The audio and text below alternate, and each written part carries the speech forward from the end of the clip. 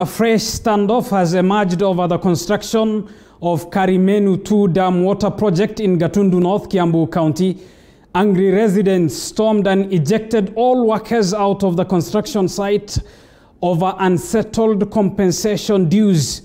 The locals forced out all excavator operators and construction workers out of the site in the full glare of armed police officers.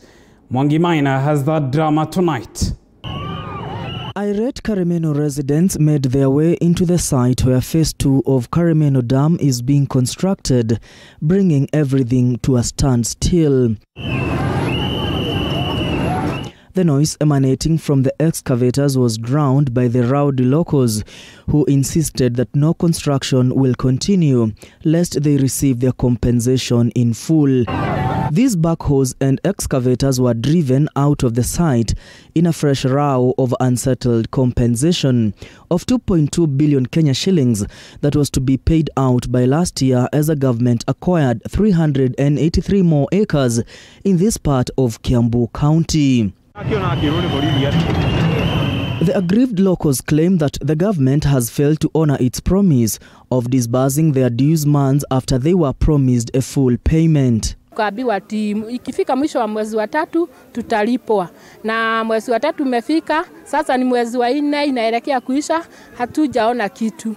Tukienda huko kwa bank tunaambiwa mashamba yetu tayari yamechukuliwa na serikali. Jezi ya dam sasa imesimama kabisa na itasimama, itaendelea kusimama hata kama ni mwaka mzima mpaka kila mtu alipwe. Kila mtu yote ambaye amehudhuria na hii dam alipwe pesa yake. Pia diversion ya barabara tupewe mahali tutakipitia. Kwa hivyo sisi tuko ready na tutaendelea na mpaka hata kesho na kesho kutwa hata mwezi mzima. The inside locals claim that the Chinese contractor has already started excavating their land and have now threatened to keep guard their property until they are fully paid. They have decried that the government has impoverished them as they can no longer farm on their land or put up new structures. Alikuja wakachukua masaba zetu, mbiki tukakata. Vitu yote ilikuwa masaba tulikuwa tunakula hata madisi tulikata. Wakatopia amenunua mashamba. Wakagazeti masaba, wakatupea makaratasi ingine wanasema ni awadi, wanasema ni cheki feki, hatupatagi pesa, tuko na miezi 6 na hiyo makaratasi kwa nyumba.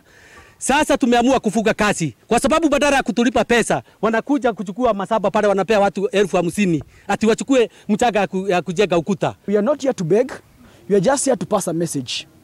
The reality is the people of Gatundu North, specifically Kariminu II Dam, they don't have an issue with the Chinese or anyone else. What they are demanding for their rights.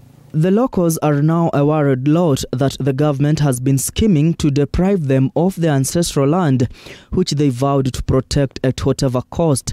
The construction of this dam began in 2019 and was expected to end in December 2020 and will cost the government 22 billion Kenya shillings. Mwangi Maina, TV 47.